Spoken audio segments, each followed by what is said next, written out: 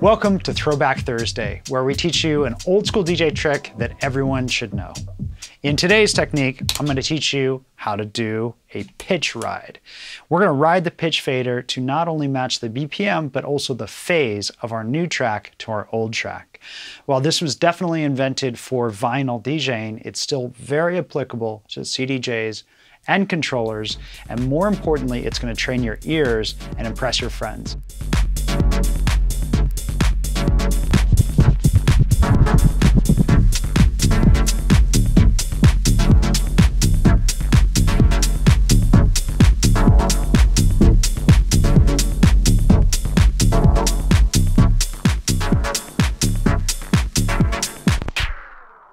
So how does it work? We've got a track loaded on the left and we want to match the phase of the right. So when mixing two songs together, you're constantly adjusting the phase of the two, either by pulling the song back like that, or pushing it forward. Adjusting the snares and the kicks so they're right on top of each other. Now, while this is a pretty easy technique to master, you might hear something wrong with it. Let's listen to this track.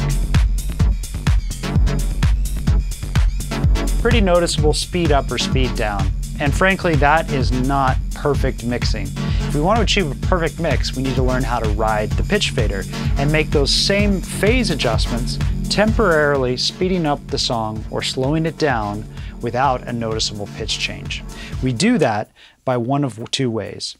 Either moving the fader up and then back right to its same position very quickly, so a big dramatic move right back, or a less dramatic move, maybe about 20% for about 5 or 6 seconds, as long as it takes for that track to adjust, and then right back to the position. These are the two ways to do it. Let's hear what that sounds like. You'll hear with that one there's just a tiniest little bit of a pitch adjustment, but not much. It's very subtle, it's very precise. It's also really easy because you've got the muscle memory of where you started to go back to that point. It's a little bit harder to say speed it up and then speed it back down. Let's hear that in action.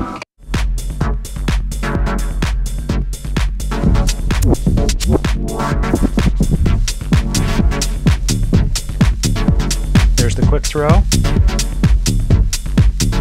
Pretty spot on. Now it's a little bit behind, so I'll move it ahead. I personally like the quick throw because it's easier to find the muscle memory and go back to your original spot.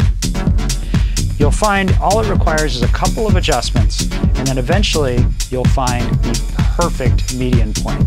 Now, for a challenge and to really develop your ears, here's what I recommend you do. Let's back this track up a little bit. I've reset this pitch fader to 0. Drop a new track. And then I want you to both beat match and phase match only using the pitch fader.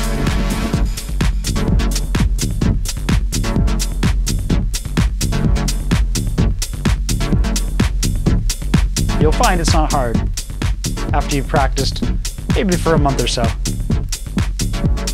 But I guarantee this technique, once you get it, will be well worth your time.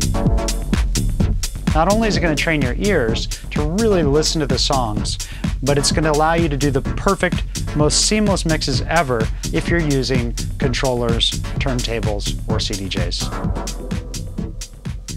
So for more tips, tricks, reviews, and more Throwback Thursday techniques, you've got to visit us on the web at djtechtools.com.